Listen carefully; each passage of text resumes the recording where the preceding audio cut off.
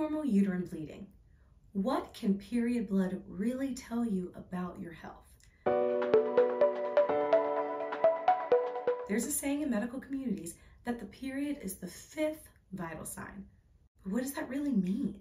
It's mostly meant to encourage healthcare providers to ask about and consider menstrual history when diagnosing and treating patients. It doesn't mean that someone without a period is dead, like it would mean if someone didn't have a pulse. It's meant to use period history as a helpful indicator of overall health status, extending beyond the categories of just reproductive health.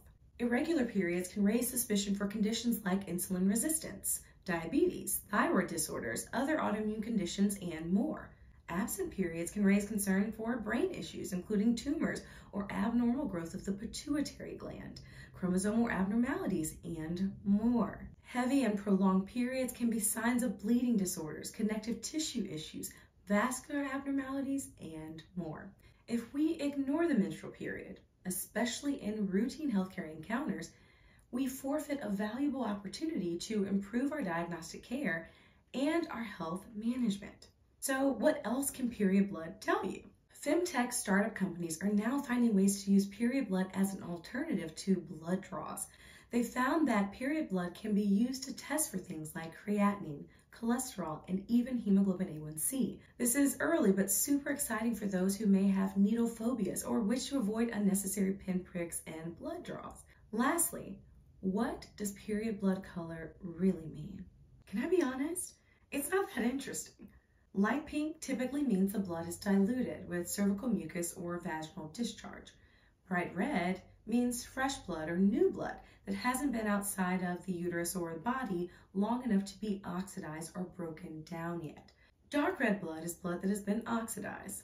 Blood that is oxidized is exposed to oxygen and has reacted to it. That reaction leads to the breakdown of hemoglobin.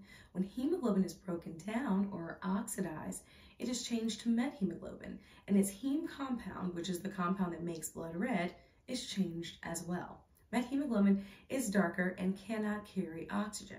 Oxidized blood is different from blood that has oxygen bound to it.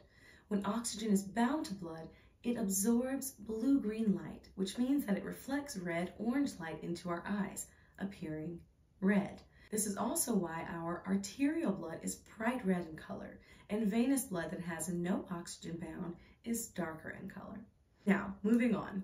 Dark brown blood is blood that has been oxidized a little bit more than just dark red blood. Black blood is blood that's been oxidized the most. Blood is blood and will behave as such. Moreover, it's irresponsible to tell you that you have low estrogen or are experiencing a miscarriage or an ectopic pregnancy based on your blood alone. We as physicians don't make these diagnoses without gathering much more information, and I wouldn't recommend that you diagnose yourself either. In summary, period blood can tell us a lot. The frequency, character, and amount of bleeding can inform us about risks for other conditions. Period blood can now be tested in labs to allow for the reporting of things like creatinine level, cholesterol, and hemoglobin A1C. Period blood color, however, is not really specific enough to diagnose a condition, but characteristics about period blood, along with a detailed history and physical exam, can be used to form diagnoses and guide medical management.